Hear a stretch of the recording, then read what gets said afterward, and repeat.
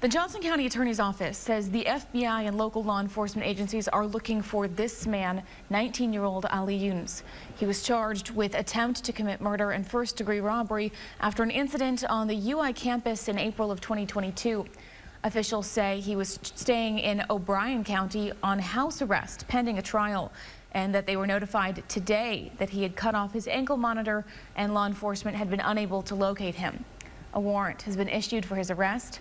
Officials say if you see him, do not approach him, but contact police immediately by calling 911. And we want to remind you that when you see or know of news happening, after alerting authorities, give us a call on News 99. That number is on your screen, 319-365-9999.